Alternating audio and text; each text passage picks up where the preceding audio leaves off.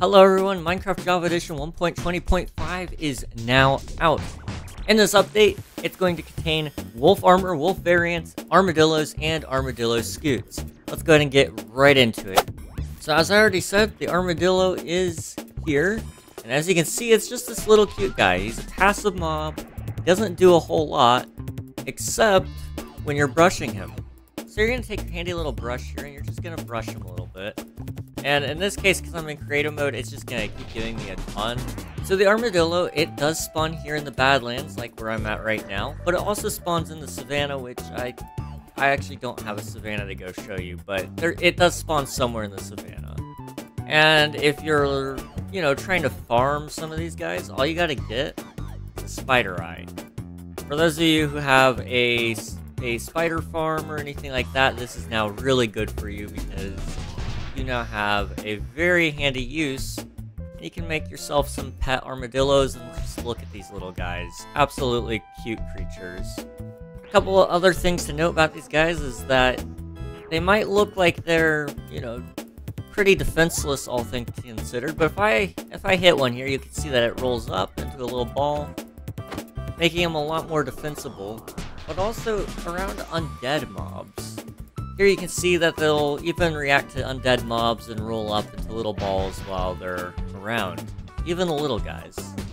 One more thing to note here is both spider variants will run away from armadillos in fear, and this is just because of the spider eyes. The armadillos eat spider eyes, so they scare away spiders. This is actually a really neat little feature, and I think there's going to be probably some people that use this in interesting farms. If you make a general purpose mob farm, you can actually sort out a lot of different creatures now, such as skeletons, who will run away from wolves, spiders, who will run away from armadillos, creepers, who will run away from cats, and zombies, who will run towards villagers. If you can sort this properly, you can actually do a mob sorter now, which will hopefully allow for some people to do some really neat little things. Remember these armadillo scoots that I was talking about? It's time for us to finally talk about it.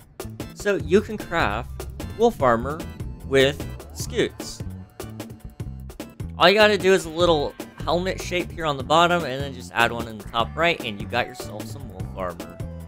Cool little thing to note here as well about the armadillo before we move on is that if we get a dispenser, so if you stick a brush in a dispenser and then quickly press a button, for example, you can brush the scoots off of them.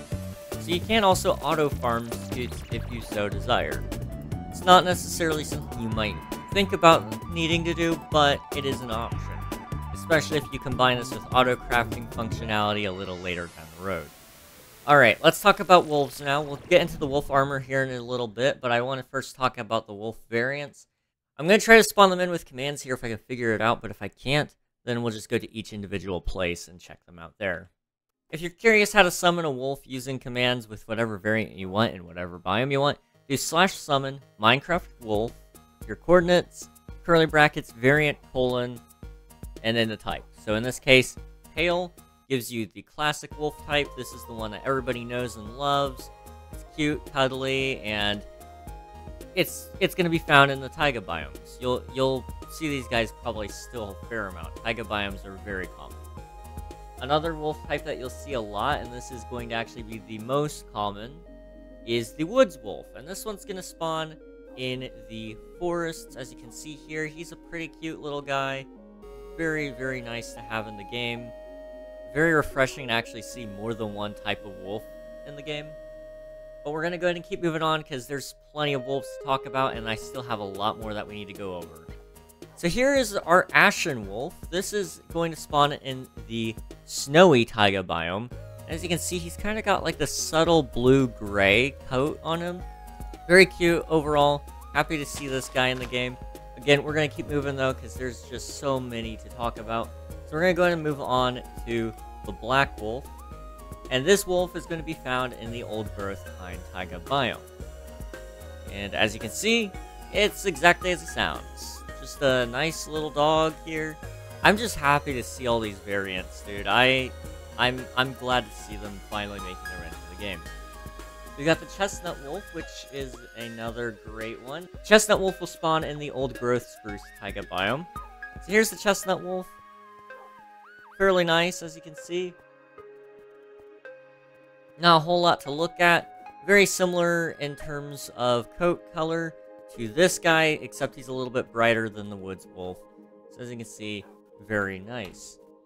We also have the personal favorite of mine, which is the rusty wolf.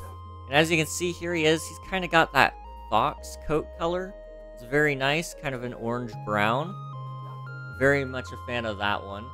We've got the spotted wolf, which is going to spawn in the Savannah Plateau biome. As you can see, this is what he looks like. Very nice overall, again, good colors. And then we have the striped wolf, which should spawn in the Wooded Badlands biome, which he's going to look like this. We're going to talk about the last wolf here, and this is a lone wolf. It's rare, it always walks alone, and it is the snowy wolf. This one will spawn in the Grove biome, and as you can see, very... Oh, get back. Very, very cute dog. Again, very excited to see all these wolves make it into the game. Now that we've talked about that, though, I want to show you guys this wolf armor. So we're just going to go ahead and suit some of these guys up after I tame them. Anyway, we're going to get back to the wolf armor. Okay, you can't armor baby wolves, but you can armor all the adults, as you can see. This is the default style for the wolf armor, but you can put dye on the armor as well. So on top of all the variants that you can have, you can still dye their color, like so. And you can also give them armor that is customized. So as you can tell, there is quite a lot of ways to have a unique dog in this game. Not only can you just, you know, combine the wolf armor here, but you can also combine color of wolf armor. So as you can see, I've got a blue one here, and I've got a red one. What I'm going to actually do is I'm going to take this red one, and I'm going to add some more blue to it. And it'll give it a completely different color code, and this should make some purple. So as you can see, it's a different kind of shade of purple than what we're used to in the game. This is because you can actually combine several different color codes worth until you get a wolf armor that you like. There's some new advancements here. So there's one called Isn't It Scoot, which is to just get armadillo scoots from an armadillo while using a brush. We got one called Sheer Brilliance, and this one is gotten by just removing the armor off of a wolf. And as you can see, it does give it to you right back the same way it was. There's one called Good as New, which is to just repair damaged wolf armor using armadillo scoots, which, by the way, I didn't go over that, but if your wolf does get hurt in battle, let's say you accidentally hit him a bunch. So as you can see, my wolf here is a little bit hurt. We're going to go ahead and try to help him here, and we're just going to repair his armor by clicking on him with a scoot. And as you can see, it gives us the achievement Good as New.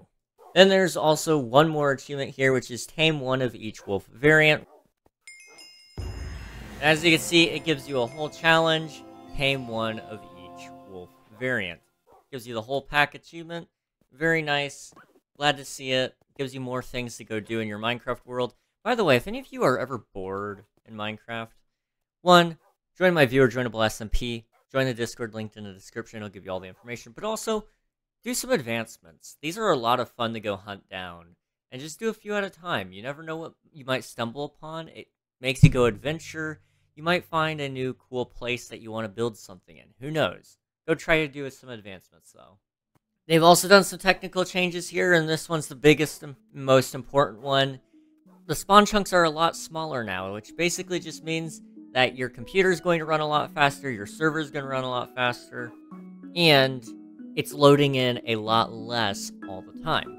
One thing to note, though, is if you have anything built in the spawn chunks currently, it might not be in the current spawn chunks. There is a way you can fix this, though. The spawn chunks is now a variable, so if you do /GameRule, spawn chunk radius, you can set your chunk radius that you want. So if you only want it to be 1, it's only 1 chunk. If you want it to be 0, it's 0. It's never loaded in. So again, if you are using your spawn chunks in your world right now, and you aren't sure where it needs to be, you can kind of play around with this. The original default, if you want to play around with that still, it's 10. The new default is 2. If you don't want spawn chunks at all and make your world load a lot faster, set it to 0. They've also updated wolves to have more health and do more damage, so tamed wolves now have 40 health points, which is 20 hearts, instead of 20 health points, 10 hearts. So they've had a double health increase, they've been given armor now, and they no longer take half the damage from most environmental sources like they used to. So now, when they fall into lava, it's no longer half damage in that case. So they doubled the health, which is good for some things. So if a mob or a player is hitting it, it's actually going to be able to take more hits from that. It's no change though if it falls into lava. So don't worry about it. It's not actually a debuff in that scenario. You're actually better off with the wolves as they are now. One other important little thing to note is, I kind of forgot to mention this, wolf armor negates all damage, so as you can see, his tail isn't going down. And I can just keep hitting him over and over and over until his armor finally breaks, which it should soon. Okay, so I've hit him a little bit, his tail is down as you can see. Stop following me. If I feed him steak, it now heals him double what it used to, so healing wolves is now a lot more viable. It's not something you have to keep up with nearly as much. Just stockpile some rotten flesh and you're all set to go. There's unique sounds for cobwebs, which we'll go ahead and just quickly listen to right now.